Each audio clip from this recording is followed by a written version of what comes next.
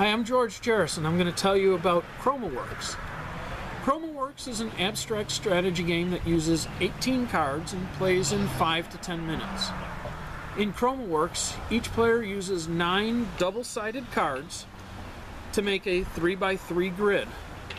Each quadrant of each grid is machinery of a different color, and players must take turns completing one of 4 actions to try to get all 4 center blocks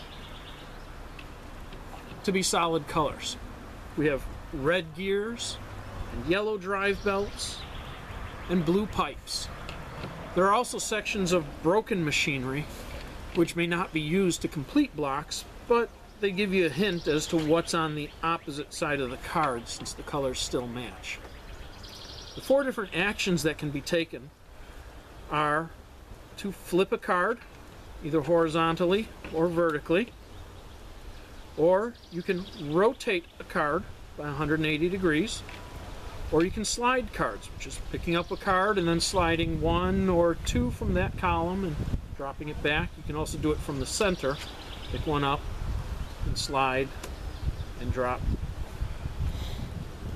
until you get sections that are all a solid color in each of the 4 quadrants. Once you do get a section that is all 4 colors, those are locked, and then you cannot take the 4th action on an opponent, which is swapping 1 card from your side with 1 card from the opponent's side. You cannot swap with locked ones, so you would have to swap with unlocked cards. And those are the 4 actions.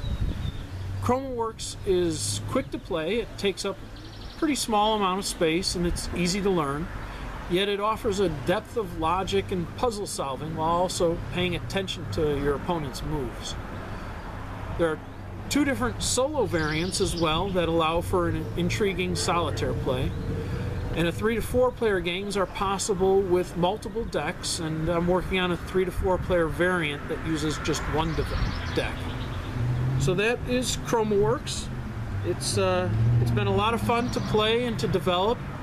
It was a finalist in the 2014 18 card contest on Board Game Geek, and it has been tested at Protospiel, and people have really enjoyed it. It's been a lot of fun. I hope you enjoy it too.